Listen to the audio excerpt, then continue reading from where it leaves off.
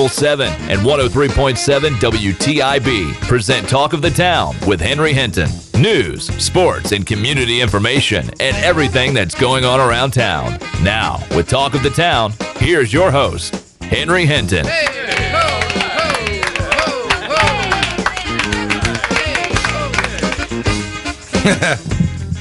Back for hour two. I'm a little out of breath. Coach and Michael were screaming down the hall during the news break. 30 seconds! I couldn't find Stairway to Heaven, so I just want you to I was going to say, I almost had a I was almost in a situation where we had Stairway to Heaven playing on a talk station for the first time. That's a joke from yesterday. All right, welcome. Mexican last night, eh?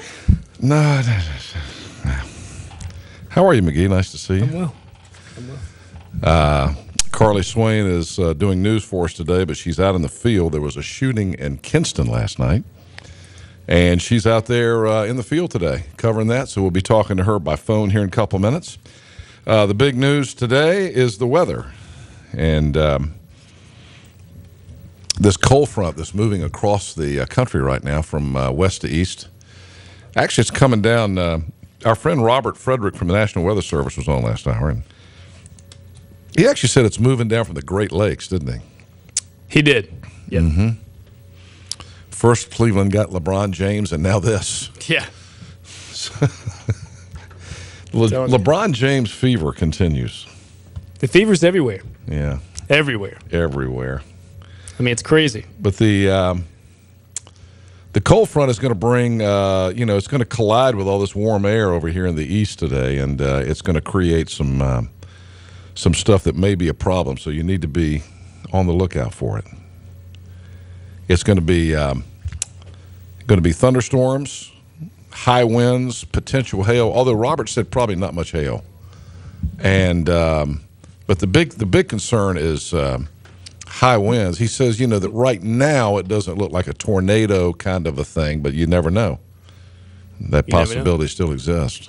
And so starting about 3 o'clock this afternoon, be on the lookout for this huge cold front. And you'll be able to see it coming on the radar if you go and watch it on the radar, because it's coming, right? Oh, we'll know. It's definitely coming. It'll hit Raleigh first and then come down east, and it'll get us eventually. Speaking of LeBron James, the LeBron James fever continues. David Letterman last night. We got this turned up. Who's running audio? I can't see. Oh, good morning. All right, here we go. LeBron James going back to Cleveland, ladies and gentlemen. In return, Cleveland released 5 Taliban prisoners. LeBron James left Miami, Florida, to return to Cleveland, Ohio. The reason for that, of course, those mild Cleveland winters. And they're going to have it today. Thank you, Julia. People really haven't put that into perspective yet. He left Miami for Cleveland. When you think about the two cities, Yeah. Yikes. Exactly. Coach Carr, Conan O'Brien was talking about Baltimore Ravens. You're such a big Ravens fan because you I told him they're getting arrested left and right. Baltimore. That's the 5th Coach Baltimore Raven to get arrested this season. He played it down. Coach Carr played it down.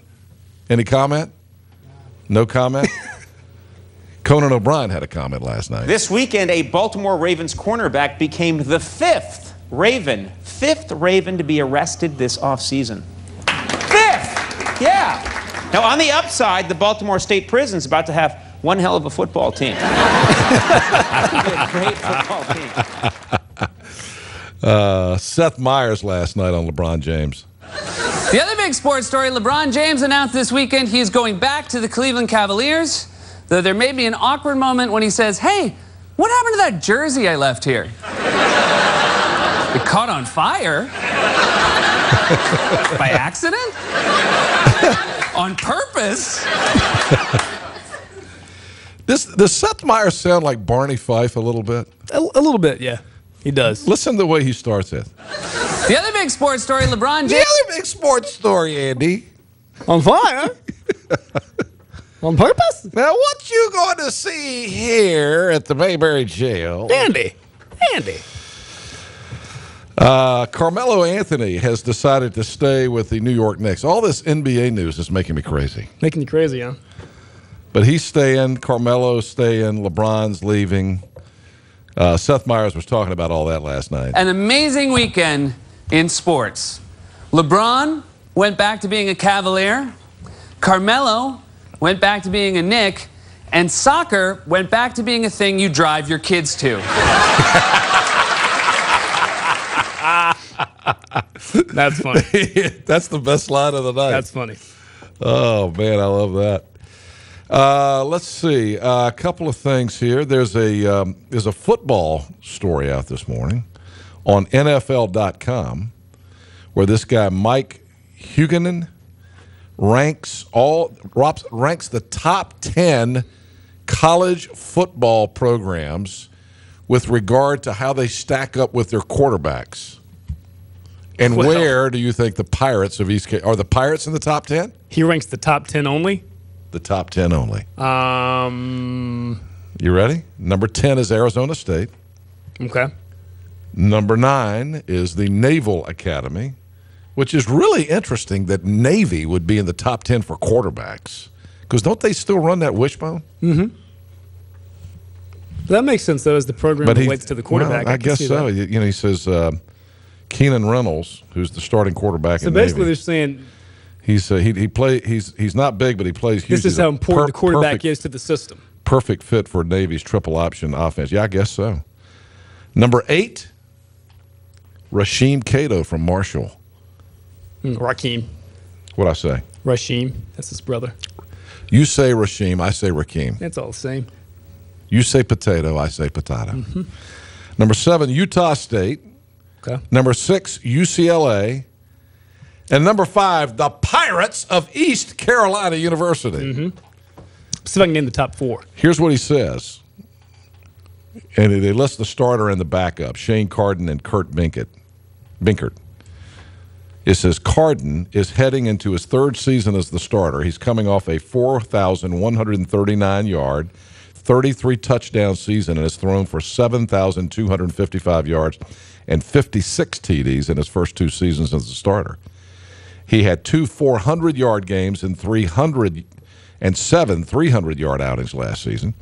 He's also completed 70.5% of his passes last season, an impressive figure considering he put it up 549 times. He completed 61.1% of his passes as a first-time starter in 2012. So it's safe to say he understands ECU's version of Mike Leach's air raid offense. Binkert is a redshirt freshman. So they rank East Carolina number 5 in the nation in terms of having the best quarterback situation. By the way, Baylor was 4, Ohio State 3, Oregon 2, and Florida State with Jameis Winston was number 1. Those were all my guesses, by the way. Thanks. Well, I asked if I could guess. Are you guess. just trying to sound knowledgeable? Well, no, you just named them off. I was going to guess. Oh, you were going to guess them? But those were my guesses, so you got it. Good job. But here's the thing. I mean, having seen East Carolina play against Marshall, if you're a Marshall fan, you could make an argument that makes no sense. Because Rakeem Cato really, in that game last year head-to-head, had a much better game than Shane Carden did. No doubt. So it has a lot to do with what the defenses are giving you. Mm-hmm. Mm-hmm. But it's good to see ECU get that kind of – if you want to see that, it's on NFL.com. Mm-hmm. It's Mike Huguenin ranking every FBS quarterback situation numbers 1 to 10. 46 days away. 46 days and counting. Yeah, I'm excited. It's coming. We've been talking a lot here in Greenville about the tax increase and the subsequent conversations and letters to the editor and newspaper articles and internet articles on Greenville Headlines, editorials, about whether or not this tax increase was necessary and whether or not the city was hiding money.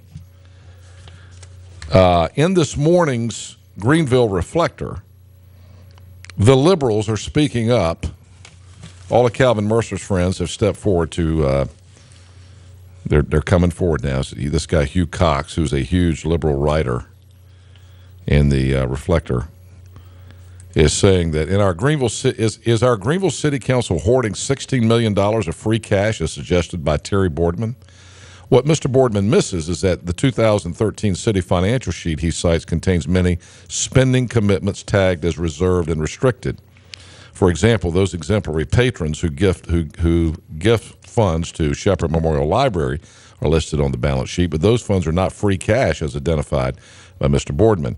For years, Mr. Boardman complained that certain members of the council were inexperienced, wasteful, and incompetent, yet past city council officials before Mayor Alan Thomas were frugal and accumulated adequate money reserves. Any tax increase can be traced directly to Mayor Alan Thomas and his supporters on the last council. See, it's more of the Alan Thomas versus Calvin Mercer thing, which is what Calvin Mercer's that's always Calvin Mercer's response and Calvin Mercer's supporters' response.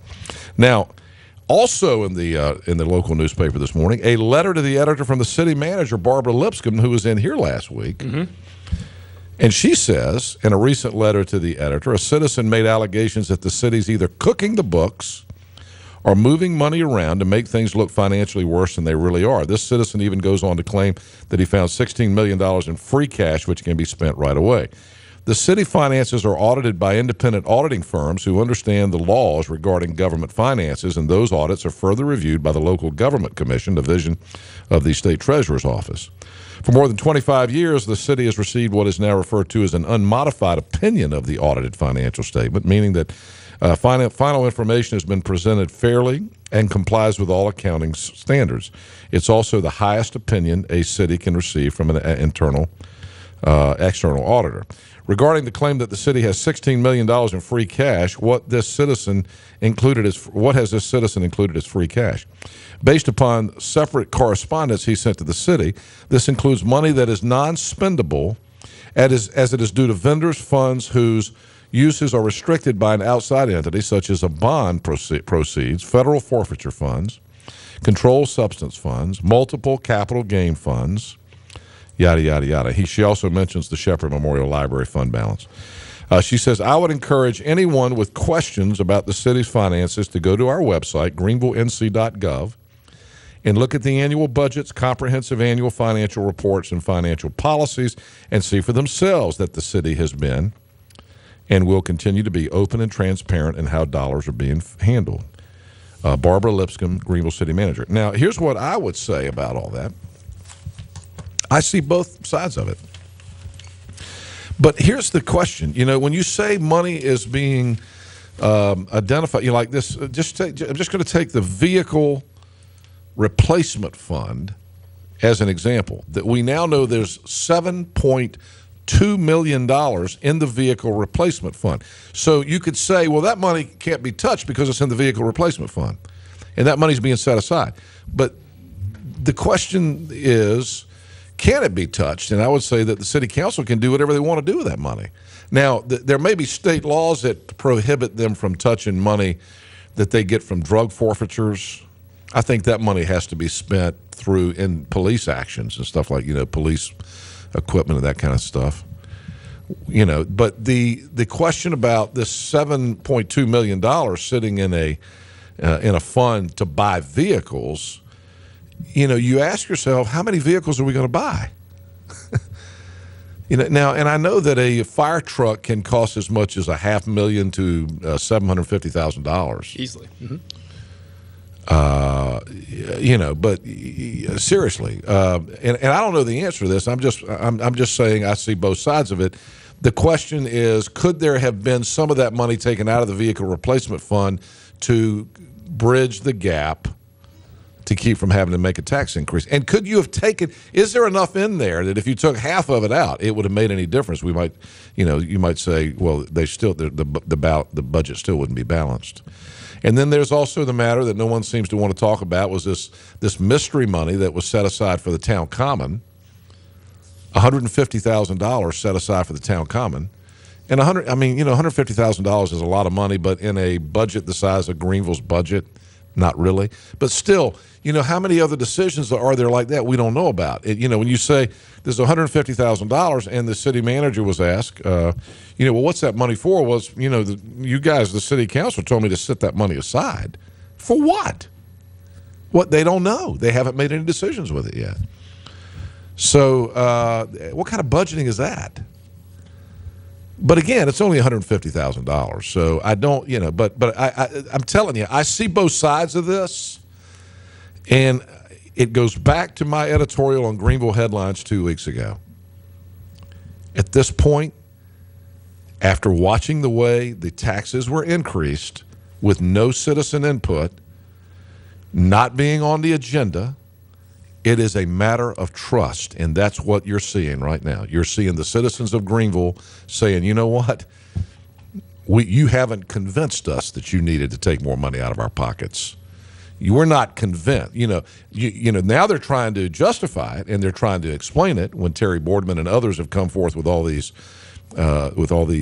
charts and graphs saying here's where you could have gotten money. You didn't have to raise the taxes.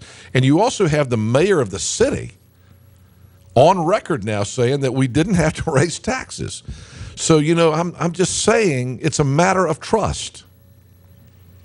And that's why there is such consternation in the community about these tax increases, because there wasn't enough scrutiny given to it. And the way it went about, it was, again, I think you have to distrust the way it was done, because they show up at a meeting. One of the city council people's not there. It's not on the agenda. It wasn't discussed. The mayor even said, he talked to city council people that day on the phone and asked them, what's coming up tonight? What do you want to talk about, et cetera? No one mentions tax increase, and all of a sudden, boom, a tax increase that's not on the agenda is voted on and passed with no public input. And then they had, but before anybody could even know what, now they're going to say, well, we did what was legal and necessary. We had a public hearing and all that. But all that was done was in a matter of weeks, and nobody, it was like done bing, bang, boom. Nobody knew what was going on. If you had a public hearing on it again today, I think you'd see a council chambers full of mad folks saying, prove it. Prove to us you have to raise our taxes. And that's what's going on right here. And listen, I like Barbara Lipscomb. I think Barbara's probably doing a great job. I'm not in a position to make that decision. And but I'm telling you, it's a matter of trust. It's a matter of the way they went about it. They've created a distrust that's going to linger for a long time. And my guess is next year during the campaign, this whole thing's going to come back up. Because these again, what we all have to remember, it's our money and they work for us. So, I understand the city manager trying to explain herself in the newspaper, and I think she's done a good job. And, I do not have any feelings that there was something nefarious done by the city manager or the city staff. I don't have that feeling. I just have a feeling that there wasn't enough scrutiny given, and the way that they went about doing the budget this year, it was just, I seriously believe that it all came about because of the comments by the financial services director when the legislature passed that business license, what do they call it, privilege license? Cap, when they capped the business, you had the city's financial services director in the newspaper saying, well, I'll tell you, this is a real problem for us. We may have to raise taxes 2 cents. And I think that's about the extent of what the city council heard. And they said, well, okay, we're going to raise city council, we're going to raise city taxes 2 cents. Boom, just like that. No discussion about this vehicle replacement. No discussion about where can we get money.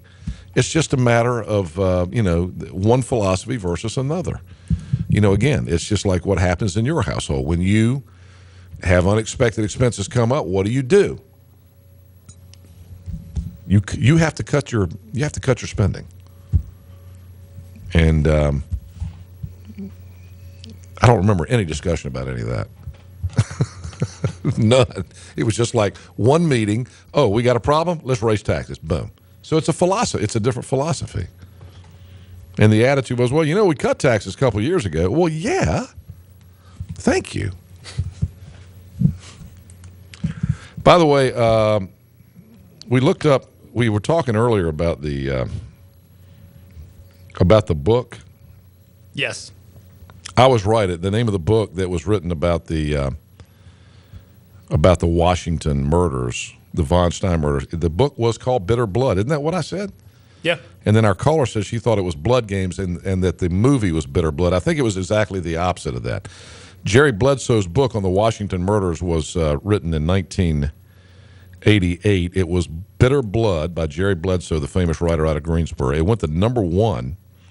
By the way, thanks to Sharonda, who sent me this on Facebook just now. It went to #1 on the New York Times bestseller list. And then I think there was a movie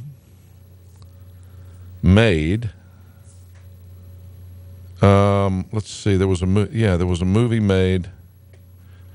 There were several things. In 1994, television movie. This is from Wikipedia, based upon the novel, was produced and named in The Best of Families: Marriage, Pride, and Madness. Jeff Bleckner, who also directed Medium Hawthorne and Boston Legal, was the director for the film. And The Best of Families has a runtime of 200 minutes, was originally released and played on CBS in a two-part series on January 16 and 18, 1994. It is being rerun on cable under the name Bitter Blood. The story was also adapted for an episode on Investigation Discovery called Southern Fried Homicide.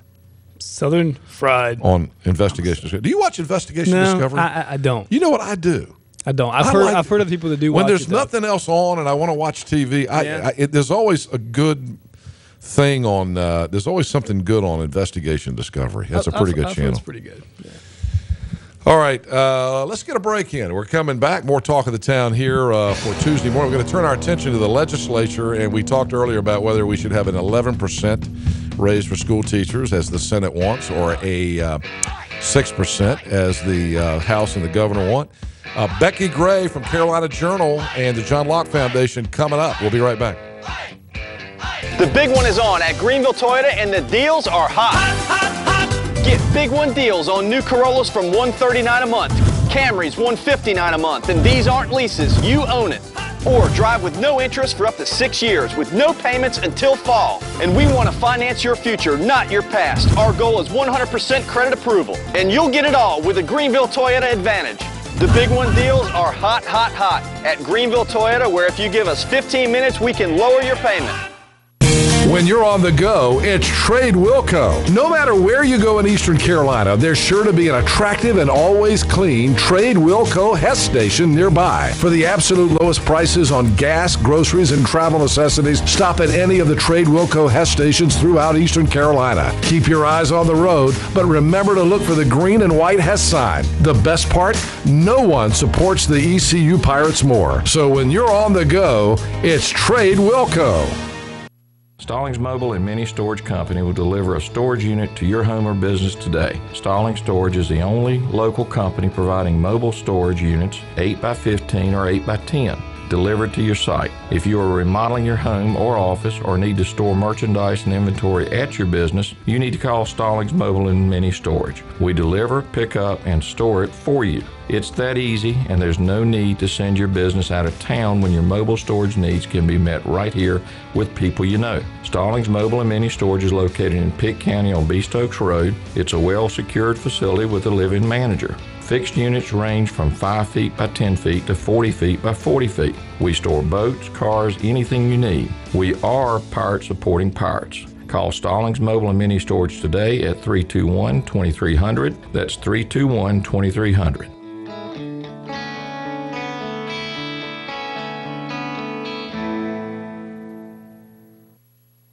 Where were you? It was about 4:30. I'd come home early for our anniversary. Then the call came. It was the doctor with my results. The last thing I remember is hearing those 3 words, "You're cancer-free." All across eastern North Carolina, Vidant Health Cancer Care specialists and navigators offer a team approach to detecting, treating, and beating the disease. Call Vidant Health for cancer care. Unlock the best life has to offer for generations to come. Introducing the Legacy membership exclusively at Ironwood Golf and Country Club. As a Legacy member, you'll not only enjoy all the benefits of an active, family-friendly lifestyle, your children and grandchildren will enjoy membership status as well. Belonging to Ironwood is remarkable. Sharing it with your entire family is even better. Become a Legacy member today, only at Ironwood Golf and Country Club. Golf at its finest, life at its fullest.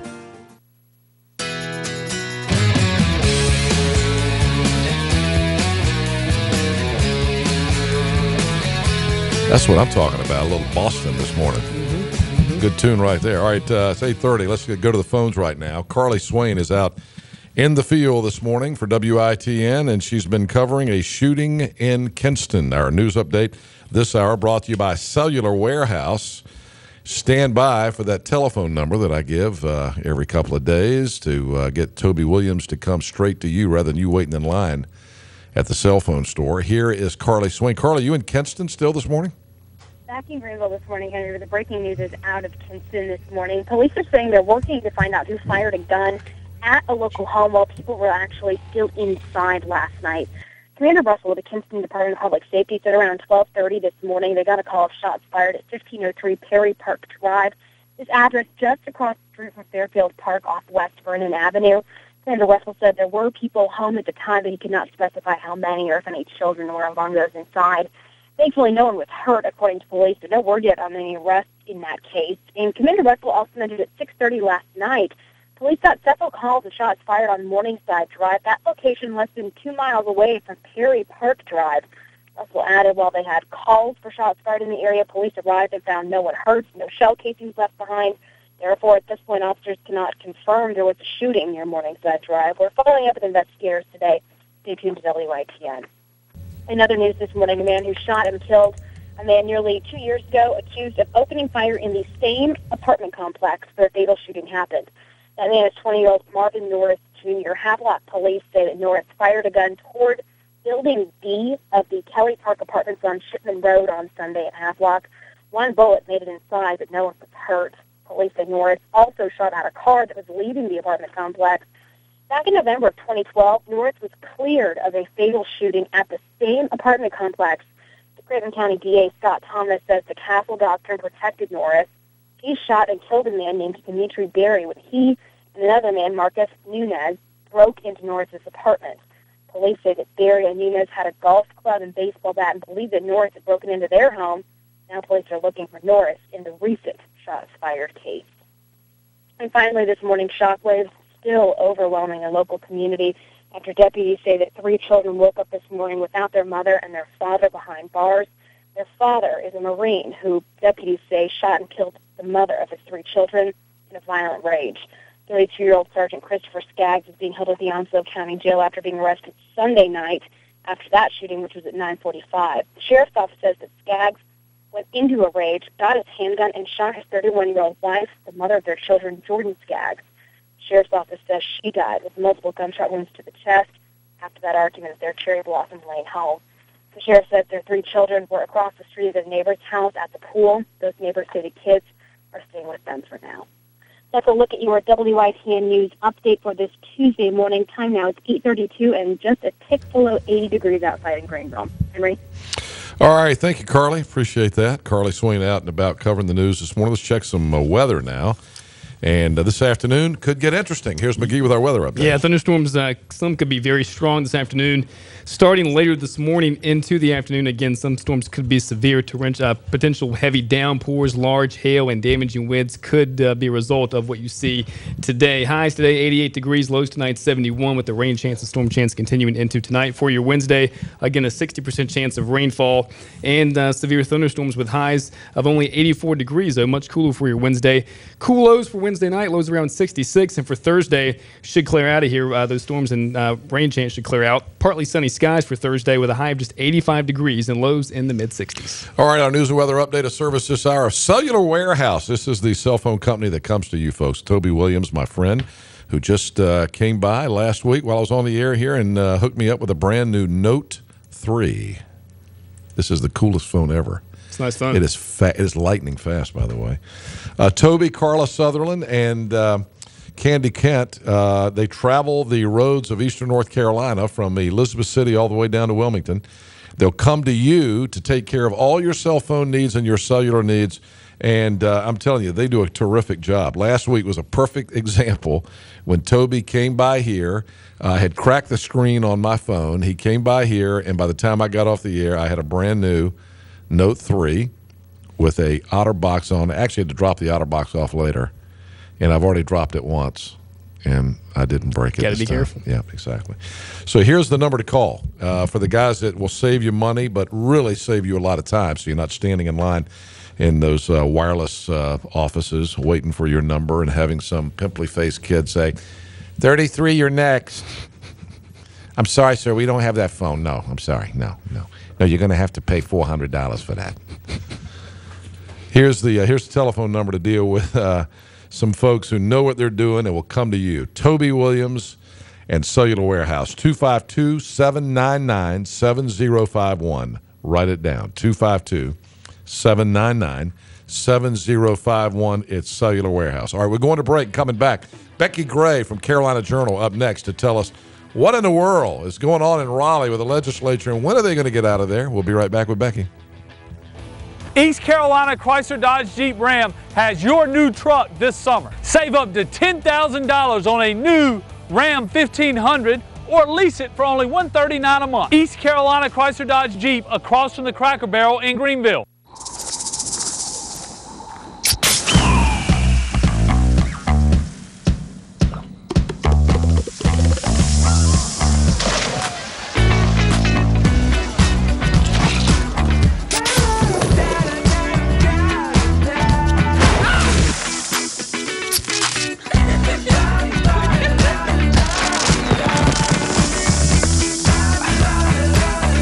Wild Cherry. Explosively cherry.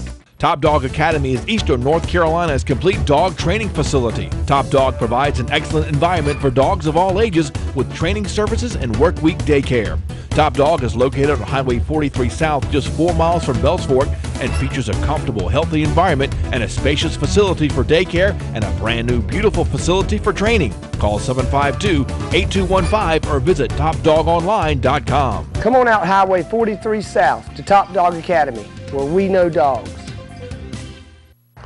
At the law firm of Hardy & Hardy, we don't simply take cases. We take your case personally. I've been in several car accidents, and each time I've turned to Hardy & Hardy for help. They are honest, hardworking, and dependable. I've been satisfied with the conclusion of each case, and I would recommend Wayne and Charles Hardy to my family and friends. You matter to us. Protecting the rights of the seriously injured. Stallings Mobile and Mini Storage Company will deliver a storage unit to your home or business today. Stallings Storage is the only local company providing mobile storage units 8x15 or 8x10 delivered to your site. If you are remodeling your home or office or need to store merchandise and inventory at your business, you need to call Stallings Mobile and Mini Storage. We deliver, pick up, and store it for you. It's that easy, and there's no need to send your business out of town when your mobile storage needs can be met right here with people you know. Stallings Mobile and Mini Storage is located in Pitt County on Beast Oaks Road. It's a well-secured facility with a live-in manager. Fixed units range from 5 feet by 10 feet to 40 feet by 40 feet. We store boats, cars, anything you need. We are pirate supporting pirates. Call Stallings Mobile and Mini Storage today at 321-2300. That's 321-2300.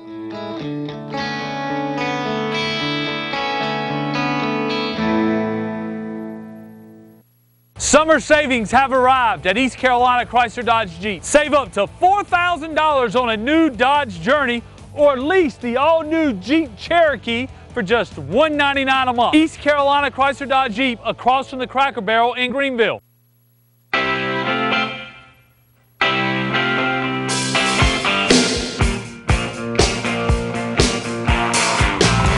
Becki Gray is on the telephone. Becki is with the Carolina Journal and the John Locke Foundation, a frequent contributor to NC Spin and a good friend, and I think probably one of the most knowledgeable people about what's going on at the legislature. Good morning, Becki. How are you? Good morning. Doing great. Hey, you are. Thanks for having me on, Henry. Yeah, great to be with you. Yeah, it's always great to have you on. We get the straight poop because you're over there every day and you know what's going on. Hey, the governor was down here last night. He was in Morehead City, and he's still saying, "I'll veto the budget if the Senate doesn't back down." And then yesterday he was he interviewed with Mike Collins in a radio interview over in Charlotte. He likened what was happening with Phil Berger and Tom Apodaca and Harry Brown to the Bass Night Rand days. The Senate president didn't take too lightly to that and said, name calling was. He put out a statement. Phil Berger did last night saying, we don't have to do name calling. But look, let's be honest about it. There's some really hard feelings behind the scenes that no one in the Republican Party can kind of understand why the Senate digs in on some of these things. What's the latest on this? I mean, does anybody really believe that throwing all the teachers' assistants out and taking people off Medicaid so we can give school teachers an 11% raise is really a good idea?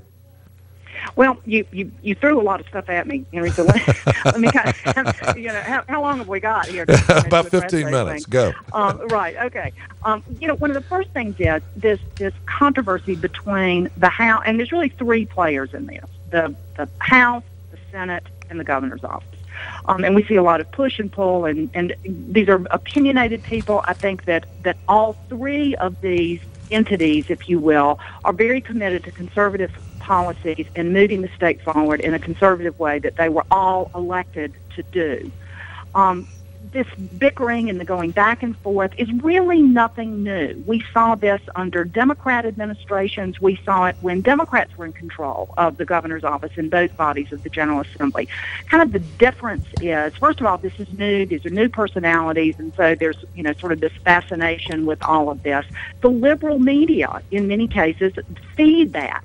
They're not getting along, they're not getting along, they're not getting along. I agree. Another big difference is with Republicans and all of these people that we're talking about today, one of the things that they committed to also was open government and open meetings and not doing things behind closed doors. Mm-hmm. People who have been around for a long time, people who have sat in these budget negotiations and other negotiations about very important issues that have faced North Carolina have said this same kind of squabbling and fighting took place, but it was all done behind closed doors. So we didn't have, the tweets being updated and the blogs being done and the news reports every day because it was all done behind closed doors. And let me say this: I witnessed some of that. If for people who think it's only the Republican, I witnessed some of that. We heard so much about Mark Bass Night during the days that the Democrats ran the state.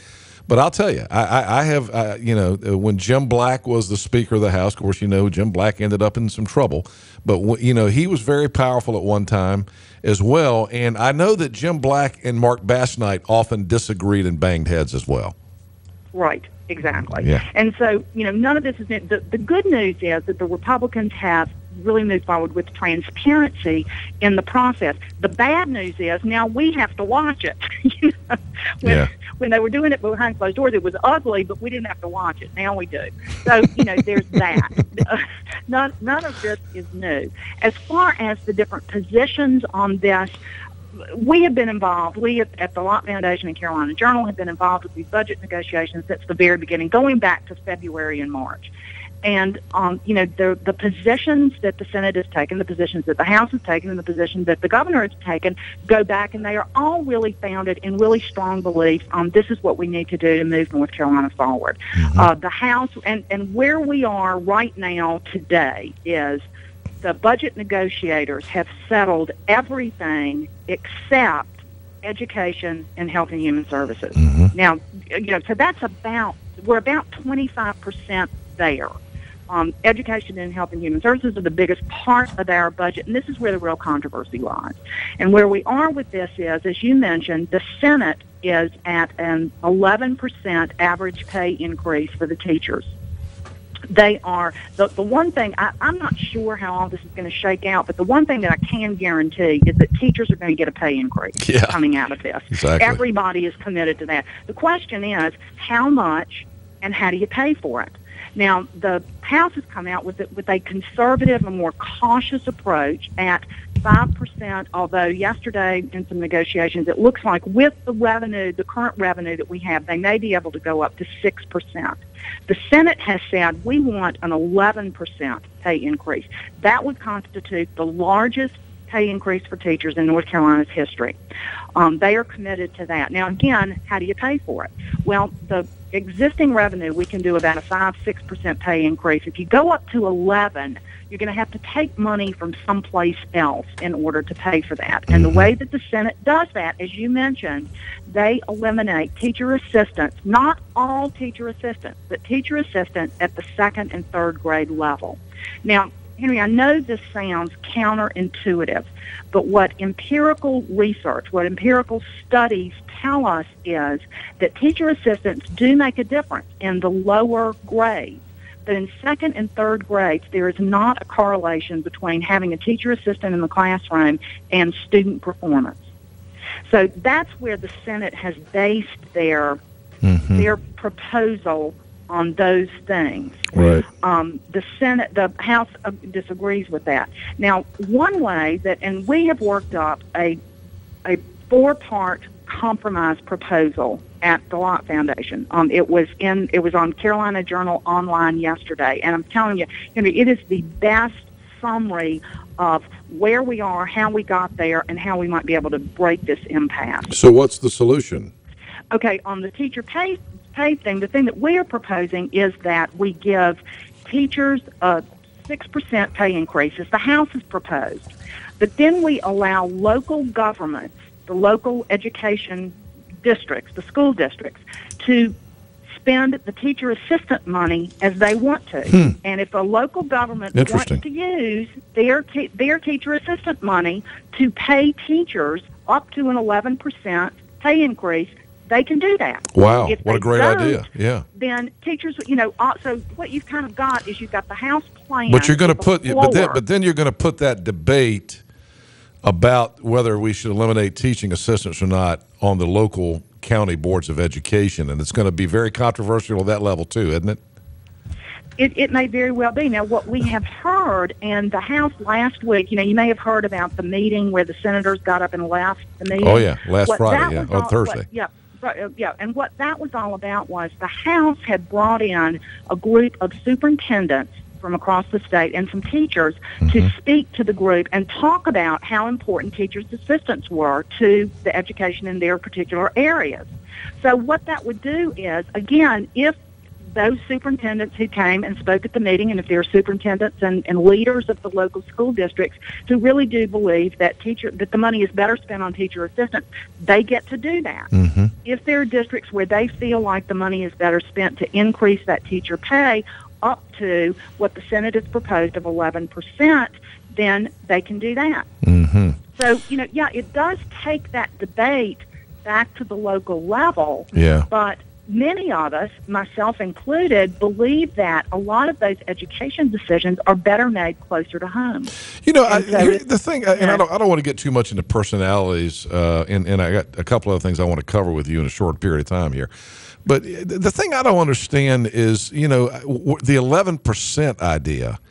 Why the Senate leadership is dug in so deeply on that? No one seems to think it's a good idea other than them. I mean, we've been taking phone calls. We've had school teachers calling in here. No one, including school teachers, thinks it's a good idea to go to 11% at the expense of other things that people think. And I'm talking about people at ground zero, people inside the school systems think are important to the education process. Why is the Senate pushing this so hard, Becki? Henry, I can't answer that. I know when they came out with this, it was important to them to make a big splash, to make a, if we're going to do teacher pay increases, if we're going to do really catapult North Carolina. But isn't it backfiring at this point? Level. I mean, the big splash is that they look like they're becoming unreasonable. Well, that's what happened anytime you have disagreements and differences of opinion and that kind of thing. What I suspect we will do is, I spoke to several House members, several Senate leaders yesterday about the proposal that we had put out, the one that I just described to you, and most people were shaking their head, yes, that might be able to work. What we may see is a compromise somewhere maybe above the 6% raise, but lower than the 11% raise. Yeah. And, what we have here, too, is I think in order to try to answer your question, Henry, I really don't know. This is speculation on my part, but that the Senate wants to kind of do this all at once.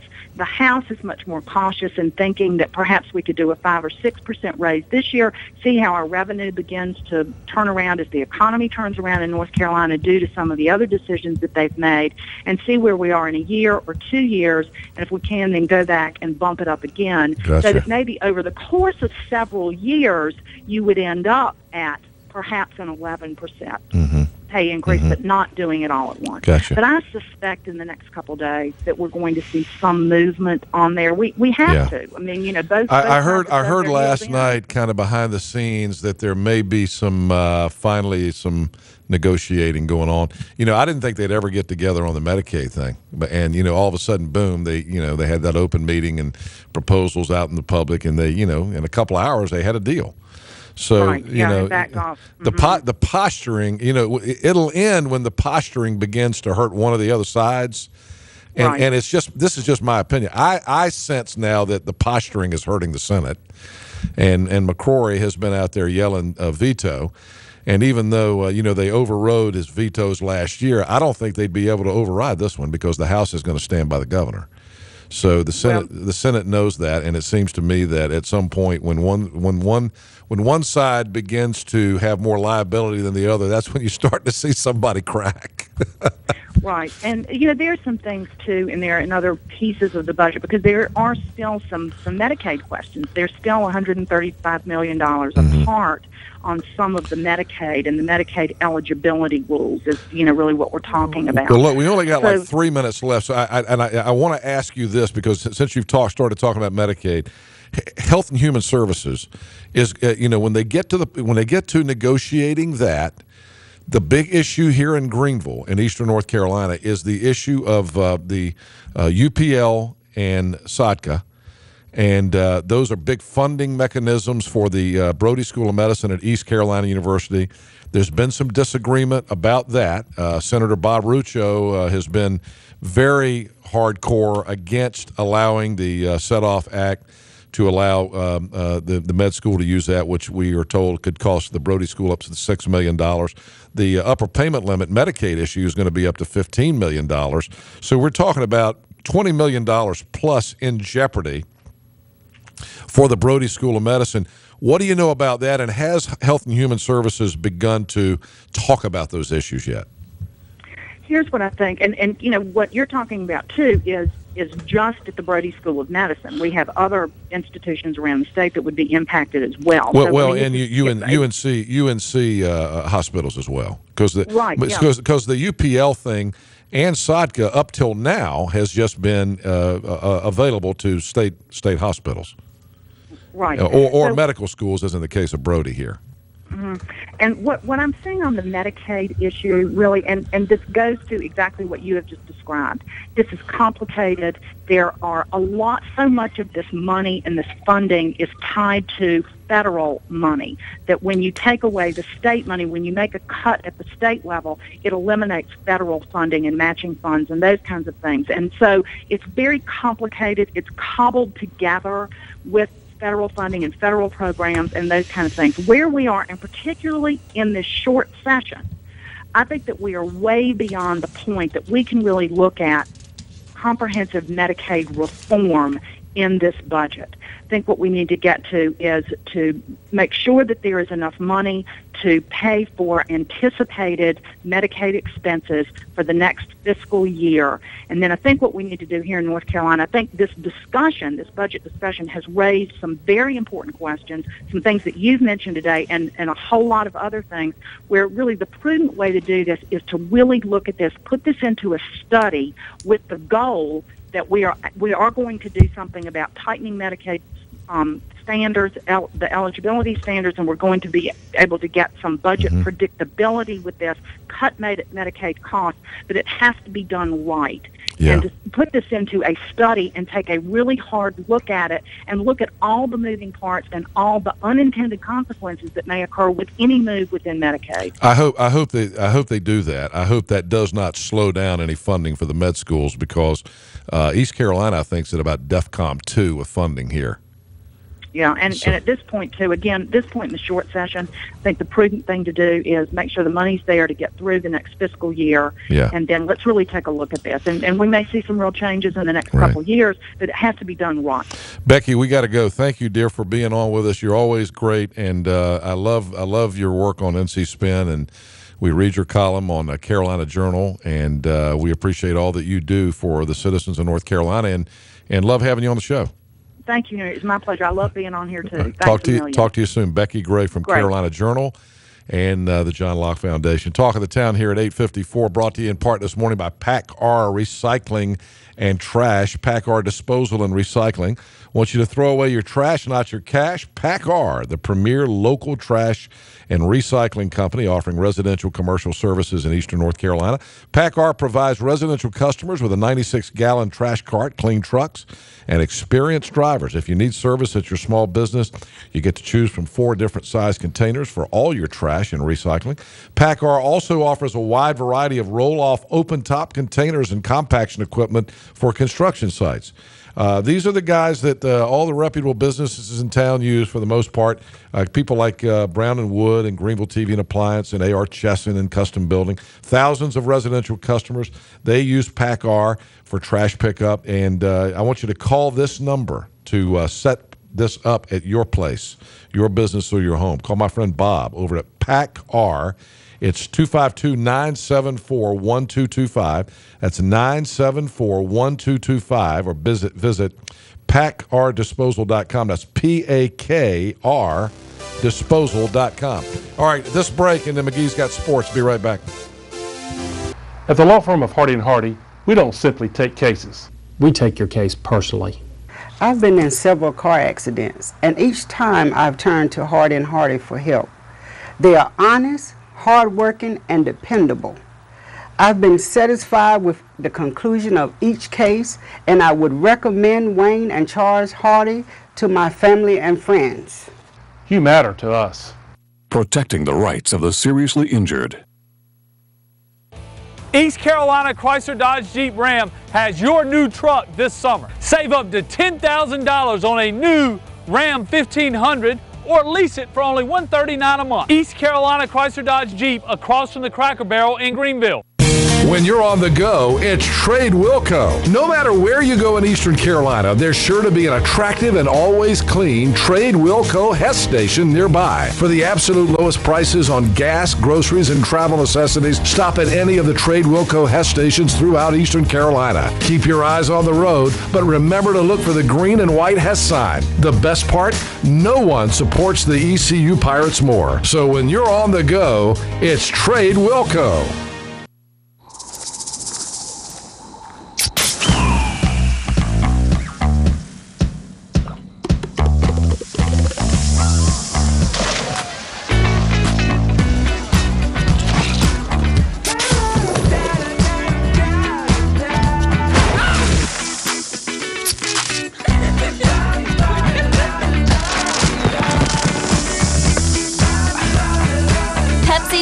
Cherry.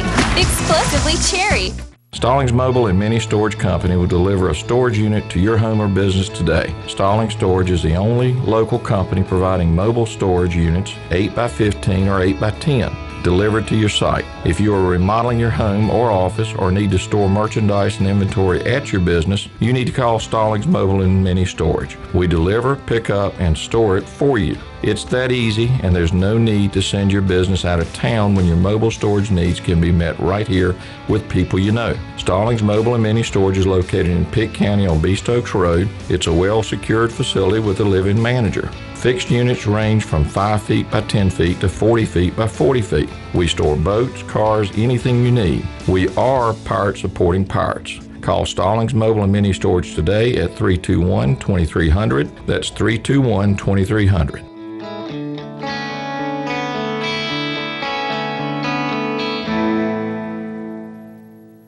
Summer savings have arrived at East Carolina Chrysler Dodge Jeep. Save up to $4,000 on a new Dodge Journey or lease the all-new Jeep Cherokee for just $199 a month. East Carolina Chrysler Dodge Jeep across from the Cracker Barrel in Greenville.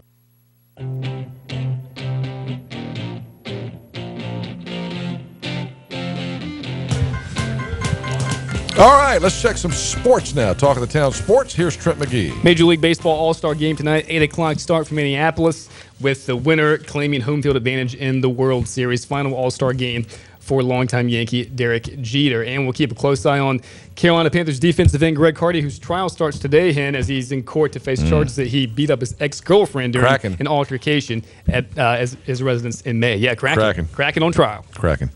Did he stay? He stayed with the Panthers, didn't he? He did. Yeah. All right, did you watch the home run derby last night? I did, yeah. You did? Yoenis Cespedes. Who? Yoenis Cespedes. Yoenis? Yoenis, I know. Yo mama? No. I thought you meant Yoenis. No, not Yoenis. Not my Yoenis? Right, not Yoenis. Yoenis Nirvana. First repeat winners in 15 years. Yep. Did the Durham Bulls guy win the International League? I saw that on the news last night. The Durham Bulls guy was competing. Alan Dykstra won it. Yeah. Yeah, he played at Wake Forest. Oh, no kidding? Yep. Good for him. All right, everybody have a great Tuesday. Watch out for that storm this afternoon. See you tomorrow.